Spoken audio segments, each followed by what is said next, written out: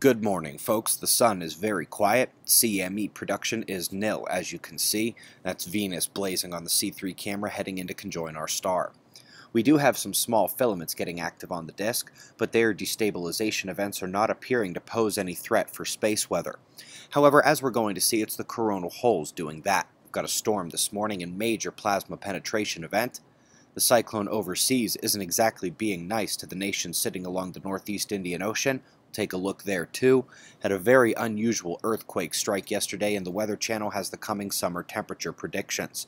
However, as always, the first place we start is over at spaceweathernews.com. Checking out the sun at 193 angstroms, we see some surface surges and coronal events, but nothing major. The large dark coronal hole exiting the frame.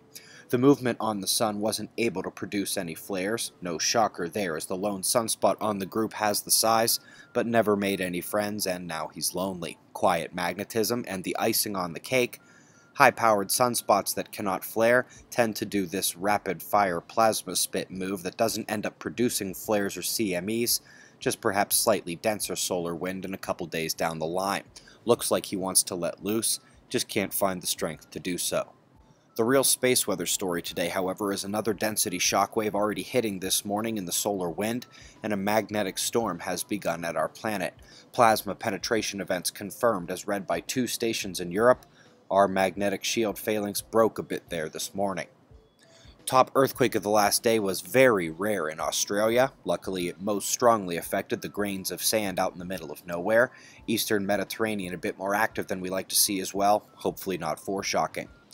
So folks, you may notice that as the big coronal hole departs, the next one, much smaller, is incoming on the south. Now this one cannot come close to the coronal hole score we just saw with that massive northern opening. But remember, the southern fields are much stronger than the north, so let's try to identify the coming peak in score rather than comparing this to the last opening. Another day or two to see it. Back to Earth, could you imagine something like this happening in London, New York, Miami, Sydney? 2 million people evacuated in a few days is not only a mind screw of an operation logistically, but the resource issue comes into play. Those people were struggling to eat before they got yanked out of their homes. Cyclone has amazingly intensified again, and the disaster is unfolding. Pray for him.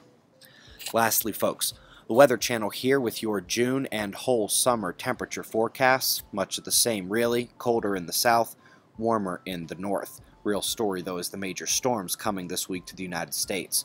More on that tomorrow, but for now, it is Saturday, so our weekly podcast is set to come in a few hours. Got some brain benders in the list today.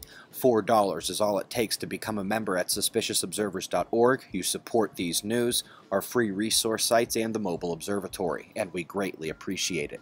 We've got pressure and radar forecasts for our top viewer locations, followed by shots of our star to close. I would, however, invite WindMap veterans. Check out the Earth spot approaching Chile and try to diagnose its strength changes during this morning's geomagnetic storm.